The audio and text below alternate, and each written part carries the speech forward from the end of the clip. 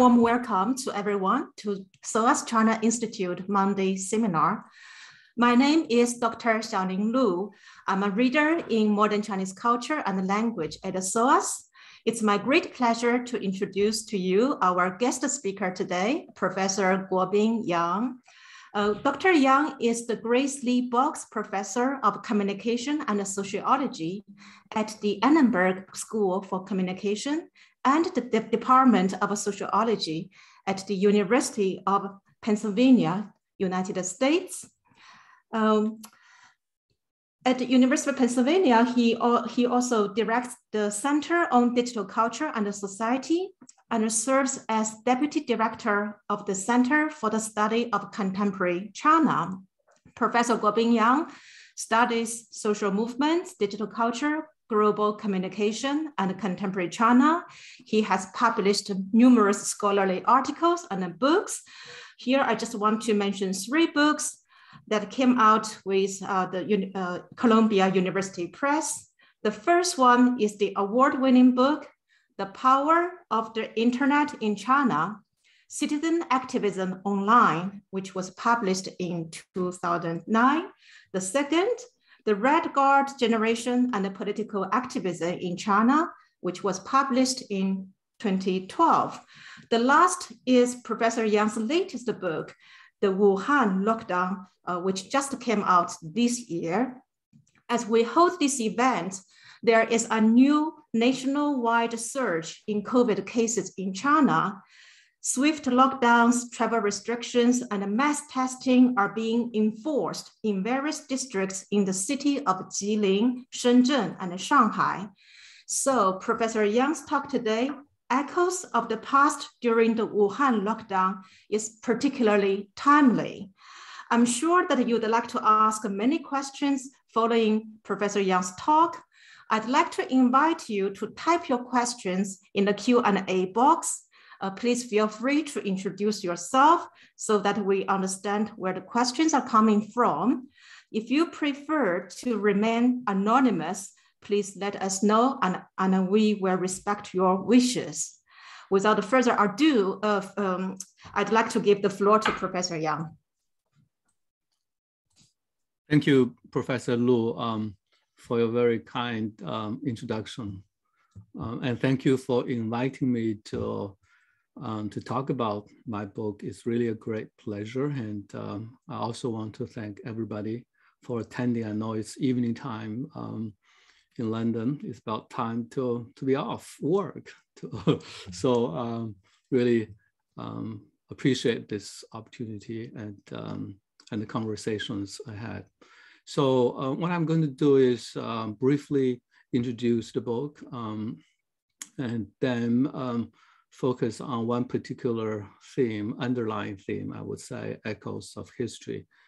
So I've been giving a good number of talks about the book. It has, a variety of themes, and I found that I really couldn't cover everything in one talk. So I've come up with a strategy of giving some broad introduction to the book, and then focusing on one particular theme on one particular occasion. So today is the echoes of history. I thought one way of introducing the book is to share the result of a test I took not long ago. And the test is called Page 99 Test. It's one of the websites. Page 99 Test is a website associated with Campaign for the American Reader, which is a campaign to promote the culture of book reading, and it has been around for a long time. It introduces new books, and the editor invites authors to basically apply this Page 99 test to their book. And the idea of the test is borrowed from a statement attributed to the British novelist Maddox Ford. And the statement is this: open the book to page 99 and read, and the quality of the whole will be revealed to you. So when the editor of the website asked me to apply the test to my book, I accepted the invitation at the risk of failing it. But I do think that page 99 of the Wuhan lockdown shows quite well a few features of the book.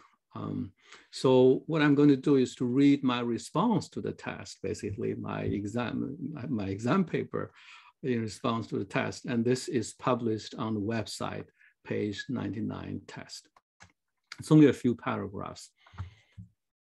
Page 99 of the Wuhan lockdown is in the middle of telling the story of Nian, a 26-year-old professional who worked in Beijing. She had traveled back to her hometown, Wuhan, to spend the Lunar New Year with her family. Back home, she caught COVID and was hospitalized in a temporary shelter hospital. Her 89-year-old grandmother, who also had COVID, was in another hospital for patients with severe symptoms only. When her grandma was put in ICU care, Nian requested to be relocated to her grandma's hospital so she could look after her. Her request was granted, and she joined her grandma. Nian posted diary entries on social media every day in which she provided updates about her grandma's condition, as well as descriptions of life in the hospital. Sadly, her grandma died on March 6, 2020. Nian had promised her mother that she would go home together with grandma. Now, she wrote, "I did not finish my job." Page 99 captures several key features of the book. The Wuhan lockdown is not a conventional academic book. It experiments with a new approach of storytelling, one that focuses on the presentation of scenes and characters. Very much a book of characters, it tells the stories of a galaxy of individuals in Wuhan in their daily struggle to cope with the COVID pandemic. Some stories take up several pages, others are as brief as just one sentence.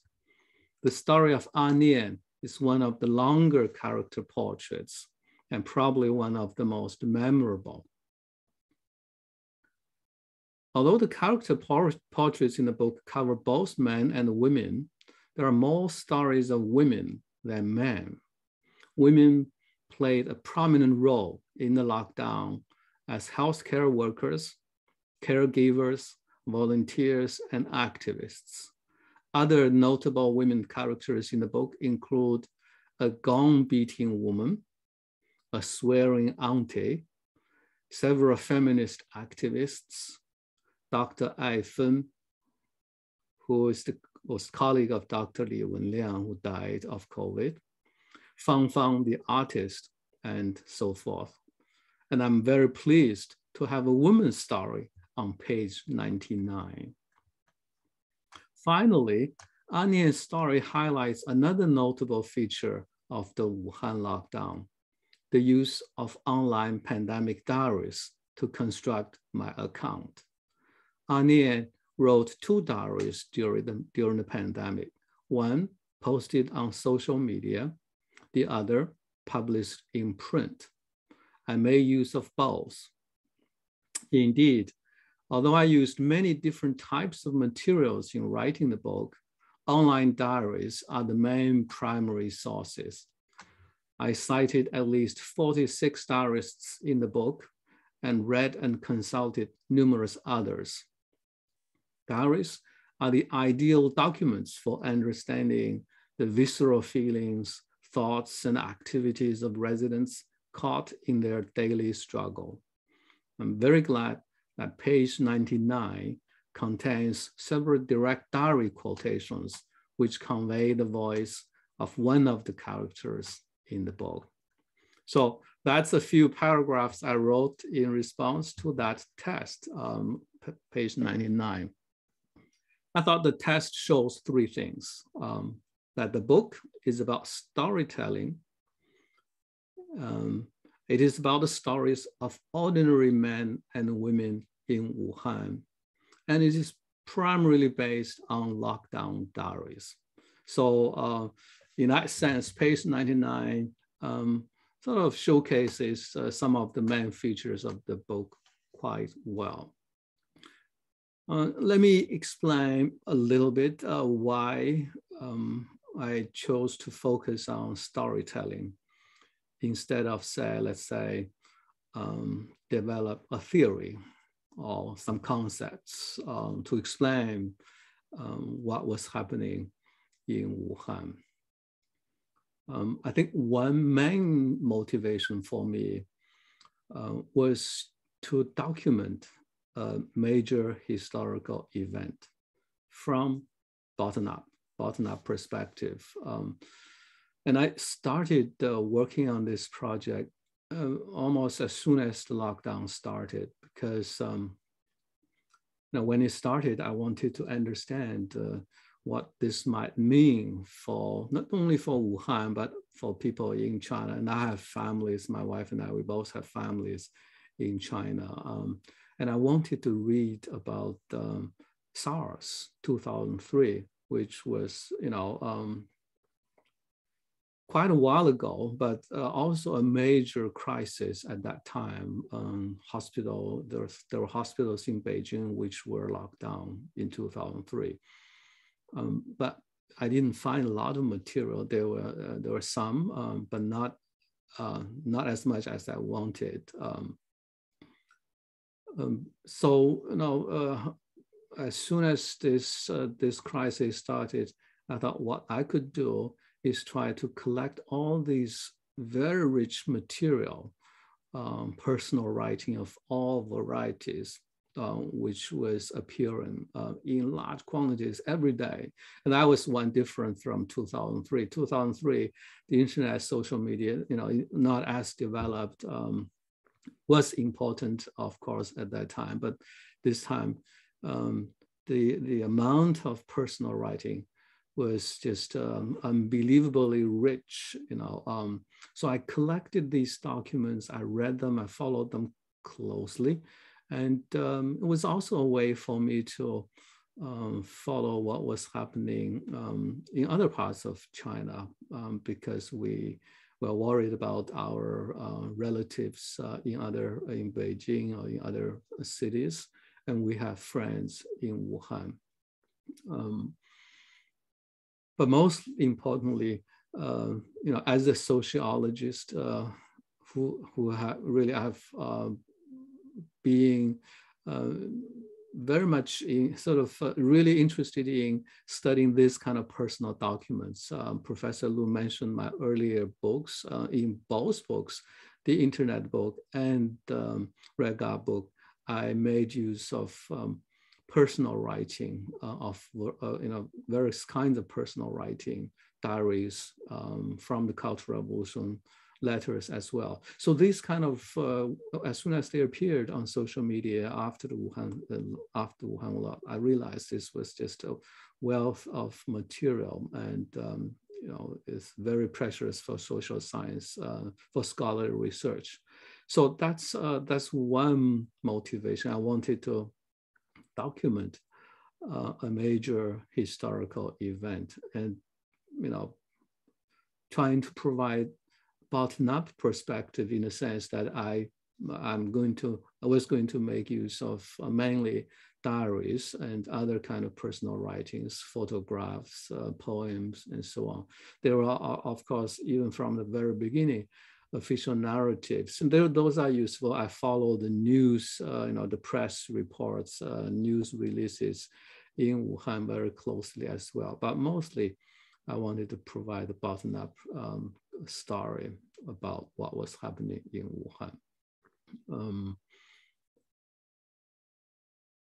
The other reason, or I should say, the second reason was,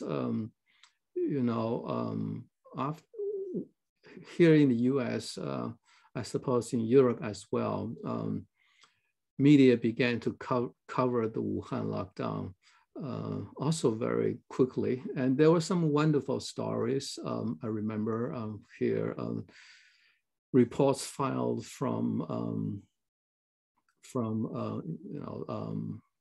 international press journalists who were based in China who traveled to Wuhan.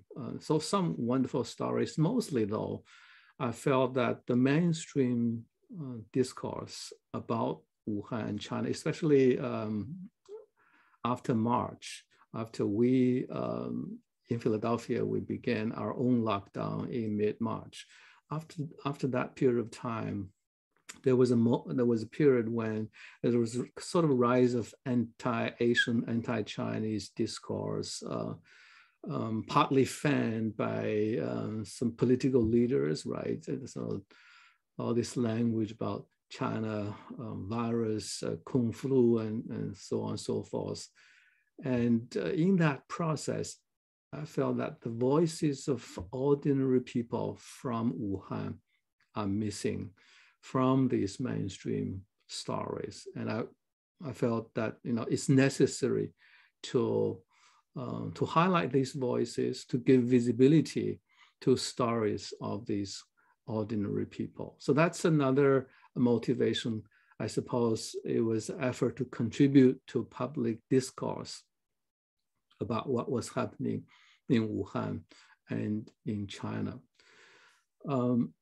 And a third reason, I guess, why I focused on storytelling instead of the sort of more analytical or theoretical academic approach was because the event was still unfolding when I started writing. It was still very uncertain. The prospect was uncertain. Nobody knew when even the Wuhan lockdown was going to be lifted. So, you know, I felt that as an ethical approach to an unfolding story, I should take a humbler approach, trying to avoid, I try to avoid developing sort of any overarching theories or concepts, or even giving too many explanations or drawing too big, you know, sweeping conclusions. Stories, I think stories are there. Let the stories speak for themselves. I did try to offer some interpretations and trying to provide a lot of context to these stories. But mostly, I try to avoid theorizing and focus instead on telling the stories. I did use a few concepts. I mentioned scenes and characters and context. I talked a little bit about why I wanted to focus, you know, try to present scenes from Wuhan. Scenes, the concept of scene is borrowed from drama, obviously, but it's also used by sociologists, social scientists. A scene is just a, you know, very brief event that crystallizes many things, right? We may argue that scenes, behind scenes, we can trace institutional or other structural factors, but mostly, I think scholars who have analyzed scenes like scenes, music scenes, urban scenes, scenes in social movements have been attracted to this concept because it provides room for contingency. Scenes are dynamic, but they in many ways are also unpredictable. So in this sense, this provides somewhat of a non-reductionist theoretical orientation to the presentation of the stories from Wuhan. I think an example is probably necessary at this point. Let me give one example just to to illustrate what a scene is like. That I present scenes and characters and why this concept seems to be, to me, a useful way of constructing the stories. So every chapter really consists of a lot of scenes and characters. And let me just choose one example from chapter 3, which is called People's War. And I'll come back to chapter 3, People's War, because when I come to talk about echoes of history. So many dramatic stories in this chapter, and one of which is called Fake. That's the title of that short section. And the story was really pretty brief. Sun Chunlan, vice premier, who recently is in news again because of the resurgence of COVID in China.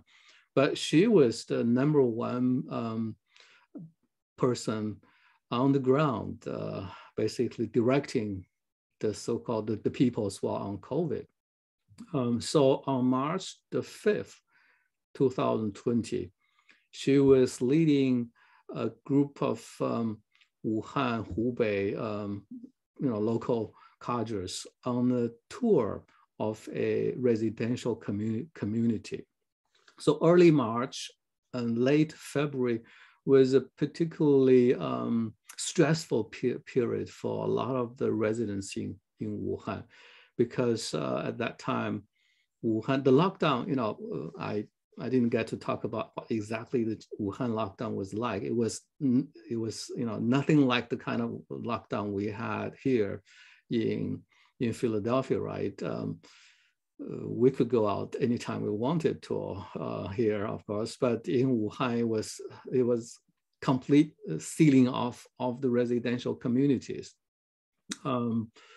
which of course meant that daily life would become very difficult for the residents. And one of the critical things was grocery shopping. Grocery shopping was challenging for a period of time because you couldn't go out. Every family could have one member going out, checking out of their community every 3 days. So the community volunteers were supposed to be responsible for delivering groceries, and residents were organizing themselves using WeChat to do group shopping, and that's how they managed most people.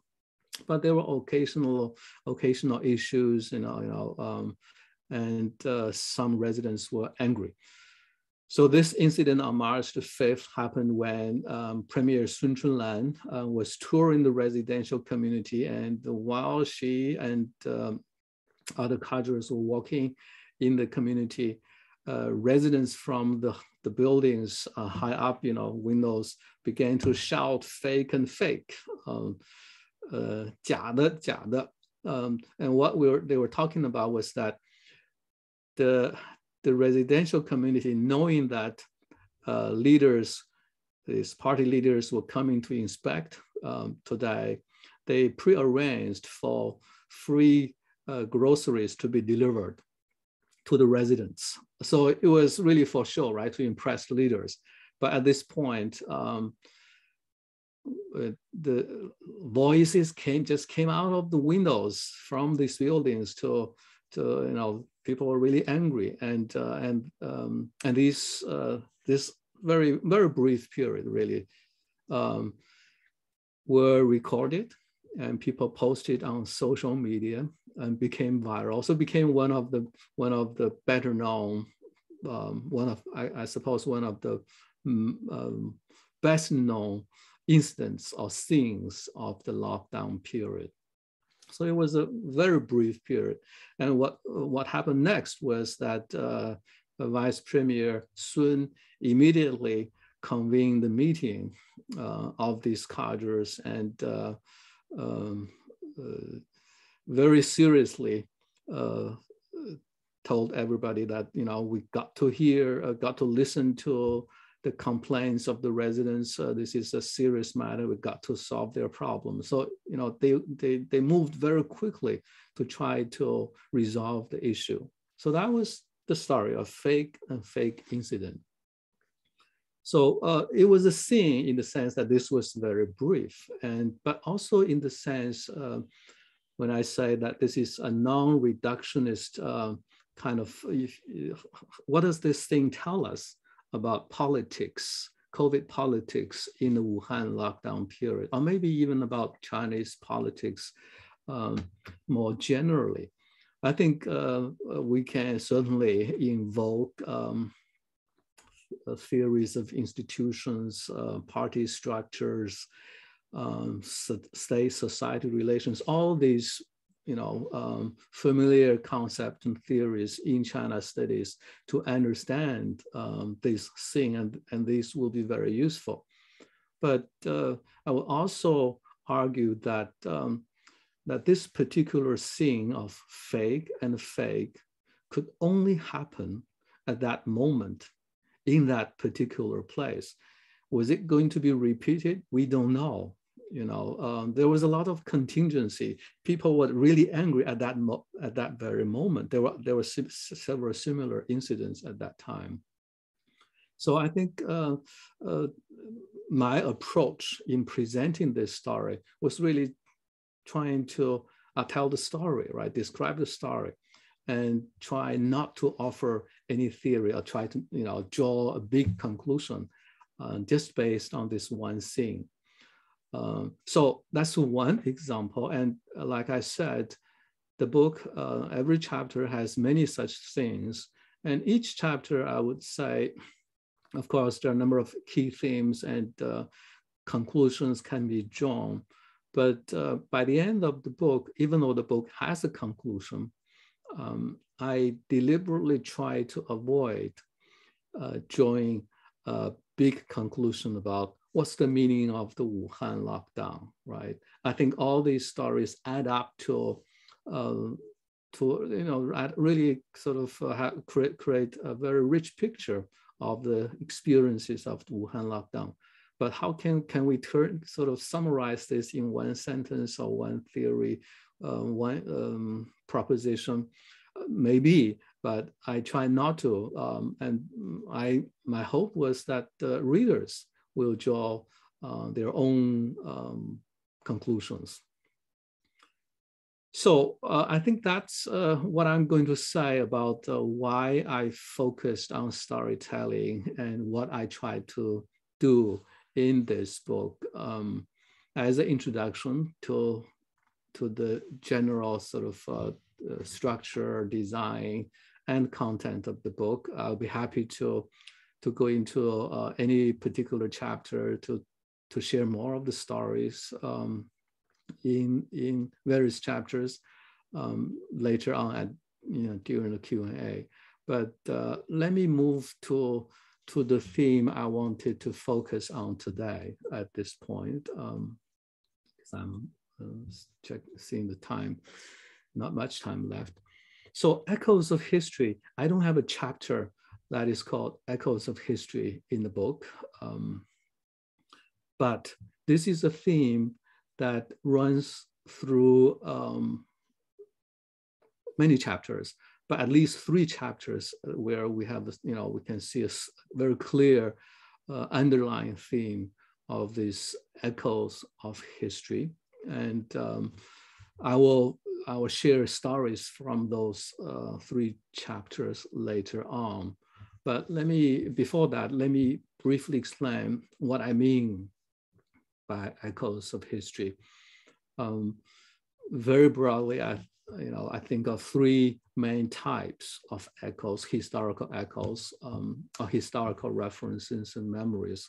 The first type is, we can think of them as vocabularies and idioms with very strong historical or cultural resonances. If we look at not just personal stories from the time, diaries and so on, but certainly from official discourse as well. There are a lot of familiar vocabularies. People's War is an obvious example. 人民战争, from made famous by Lin Biao in his in his long treatise in memory of the 20th anniversary of the victory of the China's war of resistance against Japan. Long live People's War, long live the victory of the People's War. And of course, during the Cultural Revolution, the Red Guard factions fighting against one another, they were all invoking this concept of People's War. And many other similar concepts, 保卫战, right? 出征, 保卫战, battle of defense, 宣誓, oath-taking, 出征, right? Going on expedition, setting off, because again, remember that especially in the early period of lockdown, medical teams were being dispatched from various parts of the country to Wuhan. And almost all of them, before they set off on their journey, either flying or by taking the train, it was common for them to have an oath-taking ceremony. There was oath-taking ceremony, and it was a lot of moving scenes of that kind. Familiar language. 宋文神 by Mao's poems, Farewell to the God of Plague, was often invoked in a lot of the online stories. 没有硝烟的战争, so that's one category of this kind of echoes of history. There is a whole network of vocabularies and idioms which invoke the idea of war, battle, and militancy. And that's an important part of that cultural social discourse at the time. The second category, roughly, I think of them as contemporary practices during the Wuhan lockdown period, which were reminiscent of past experiences or past histories. Some of these examples I gave already fall under this category, because oath-taking is not a new thing during the Wuhan lockdown. I think China over the past several decades, it has developed a whole repertoire of language and forms of action for crisis management during emergencies and crises. For instance, the Sichuan earthquakes, 2008. Actually, certainly back from the SARS period, we can go back to the SARS period. During the SARS period, there was a song called 众志成城, a group of celebrities singing a song of 众志成城, United We Stand, something like that, right?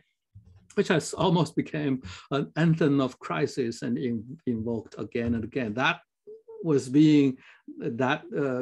particular song and similar other examples were being repeated, again during the Wuhan lockdown. There was a revival of loudspeakers. Loudspeakers, we all know, was a ubiquitous presence during the Mao period, in urban and rural areas, and they disappeared for a long time after the reform started, because there were radios and televisions and so on. But in the past decade, actually, the propaganda department in China has quite consciously been reviving this culture of loudspeakers as a form of propaganda, as a media for propaganda, and it was revived very quickly during the Wuhan lockdown and used both in the cities and in rural areas. And some of the diarists wrote about their impressions of this, and people would mention, well, this sounds like Cultural Revolution period. So present practice is reminiscent of the past. That will be one example. Community control as well, the community control that we're seeing in China today from the Wuhan lockdown, but up to now is very, very well organized. It's volunteers, but also consisting of residential community committees, party-led committees, as well as Wu Ye, is property management committees, for these residents. There is a whole network of community governance that's being taking on some new form, but certainly also reminiscent of the kind of community control from the Cultural Revolution period. I'll read one story later on when I come to the stories. So this would be the second kind of echoes of history, present practices that are reminiscent of the past, that are legacies of the past or have continuity with the past. The third category, I would call them historical references and memories in very broadly, but there are three kinds, three varieties here. One is memories of pride, memories of proud moments of the past, historical events. And we mentioned that the concept of 人民战争, People's War, invoking that language, is part of that language of victory, of war against, of resistance against Japan. But because this was Wuhan lockdown, the Battle of Wuhan in 1938, Wuhan 保卫战, was also invoked quite often. It was memories of pride, except that, of course, the Battle of Wuhan in 1938 was, the main character, nationalist army, was rarely mentioned, but it was still mentioned as a moment of glory, that it was a major battle that thought Japanese invasion, was a turning point in a sense in the war. So those were earlier moments of pride, historical events that are moments of pride. More recent ones, I mentioned SARS. I also mentioned the Sichuan earthquake in 2008. These are also mentioned quite often. The song 我们众志成城 from SARS from 2003 was, if you search it, it's everywhere. And it's kind of, a moment of pride again, memories of pride when we overcame SARS. We managed to recover very quickly after the Sichuan earthquake. Let's do the same, right? So these are memories of pride. The second type here, I call the memories of shame. And they go further back, especially to the Boxers' rebellion, the crushing of the Boxers' rebellion, the burning of the Summer Palace in 1900, and then the 8-Nation Alliance, 八国联军, right? And these are historical moments of shame for the Chinese nationals. And these came up often too, and I talked about this in the chapter on COVID nationalism, and I'll read a few paragraphs from them. The third and last category of these kind of historical references and memories are sort of the past as lesson or as negative example. And in this case, it's the most so frequently mentioned example is really the Cultural Revolution as a negative example of behavior in a number of situations. Again, I think I'm going to mention this, come back to the Cultural Revolution example later on.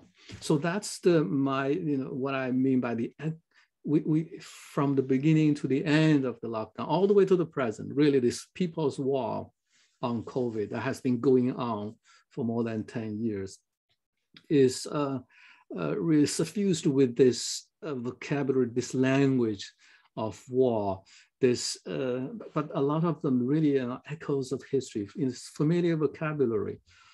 And they have, I think, very powerful effects in mobilizing the public, mobilizing the residents in their daily struggle against the COVID. But at the same time, in some cases, there were negative examples. They also attracted critical responses, residents, citizens, critical responses to certain forms of mobilization. For instance, the kind of community control, the very tight community control and surveillance that to some diarists were reminiscent of the Cultural Revolution period. So I really don't, I think I don't have a lot of time left because the plan is to have a talk for about 40 or 45 minutes. Let me give a couple of examples from the book, just so we have a sense. One example is from chapter 3 again. Chapter 3, again, People's War. Really, I began the chapter by describing the kind of warlike scenes after the city was locked down. And I'm not going to read that, but let me read couple of paragraphs, 2 paragraphs, and one of which is an excerpt from a diary to give you a sense of echoes of history in Wuhan. Page 48. February 2020 was the month when the war on COVID-19 was at its most austere stage. The strict regimen of community isolation was full of hailing and yelling. On February 8th, Xiao Yin recorded an episode that brought back to him memories of the Cultural Revolution. He wrote that the community where he lived had been sealed off and the entrance was guarded strictly by 3 people in full protective gear.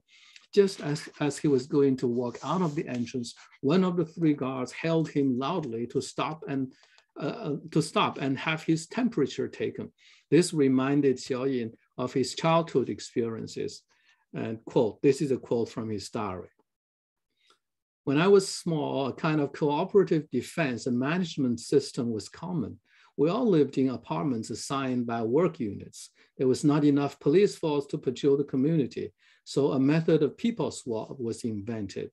Every household would take turns to take on the responsibility, and every day there would have to be a guard at each building. At the same time, the neighborhood committee organized a group of retired grannies and grandpas to patrol the alleys and the streets, wearing red armbands and carrying a radio. As soon as they spotted anyone idling, they would shout a loud shout, "Stop!" And the person would instantly stop, whether it was a class enemy, an enemy agent, or a petty thief.